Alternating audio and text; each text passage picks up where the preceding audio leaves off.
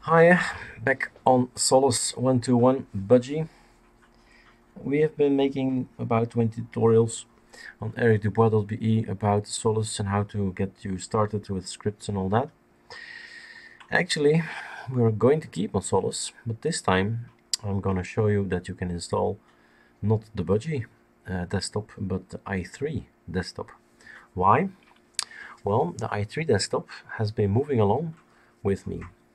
That's to say, I started i3 on Arch Linux, then I went to Antergos, then I tried installing i3 on Linux Mint, then I tried installing Ubuntu in 16.10, and you know what? It's everywhere the same desktop. It's everywhere the same skill set you need. It's a little bit adapting from time to time, but in essence, 99% of what you're doing is the same. So whatever system is underneath it, i3 stays i3. You can make it beautiful or ugly. It's up to the user how you want to have a wallpaper or have transparent panels and all that. But it's less of a design and more of a functional desktop system. So that's the idea, to show you guys, is it possible at all to have i3 on this Solus system? I say yes. I say it's possible on all Linux distributions, and that's the fun of it. And let's start. Okay. Nothing is open. You go to Google and you type GitHub Erik Dubois.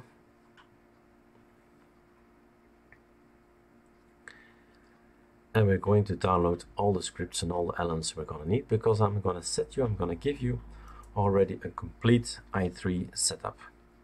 So, like I said, GitHub, Erik Dubois, and if you want to say even more, Ultimate Solus. Probably the first hit then. So we don't need to go into a setup git here. So best is to go, or here there was a better link.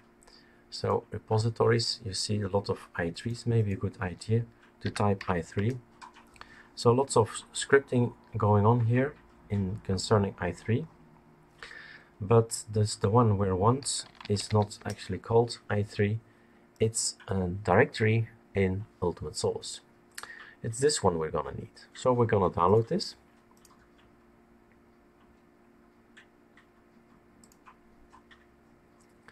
Okay. Then we're gonna go to the system. We're gonna press Ctrl-Shift-I, delete. And now everything is inversed and I can select it and that's deleted. Extract here. Ultimate Solus Master. So here's the thing I need, and there's another thing I need. Let's get rid of this, all these pop-ups. Everything gone? Nope. Voila. There is somewhere in here a script to install Mate and a script to install i3. So we have 3 desktops you can install. There's even one more, I guess. I'll do it later. So install i3 has been tested already. You just have to roll out. What do? Right mouse click, open in terminal, and you have a transparent terminal so you can read. It starts with install and then i3, and that's it. That's enough. Now he knows what to install. While it's doing that,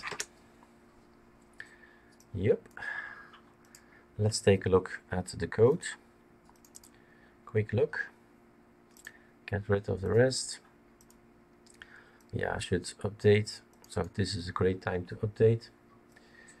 Wrong icons from screen fetch or something. I got it. Voila, saved already. In the meantime, we're already done. We can actually just start already using i3, but let's go into it. So it's going to other screen, going to install a messaging element, i3 blocks. Blocks is for a toolbar underneath. Log is to log something, to log in and log out. Status, also the bar. D menu is your menu system. LX appearance to change your wallpaper. Xprop to know what the name is of your wallpaper. V is for your variety, to have wallpapers changing. And terminator is to have another terminator terminal. One is GNOME terminal in the settings for Budgie, and I've chosen Terminator to have that one in the other one. So okay, so we have two terminals now, not two terminators. That's it. I just installed the system. How easy can it be? Now what's left to do, this is all the knowledge I've been building up for, I don't know, 2 years I guess now, more or less. So you just copy it to, now it comes. Where should we copy it? Control H. You copy it to config, and there you put it in config, in the .config file, and there you paste it. So the system knows when you log off and log on again, that it's going to look in the hidden config folder for this name, and what it's going to do is going to read this one. These are all alternatives, but this is the one that's actually read. Okay, so yeah, I should log off. I can't film that. So when you log off, then, well, I can show you that already. When you log off, log out, then you have a pop-up again with your login and your password, and at the top right there is a possibility to change from Budgie to i3 now.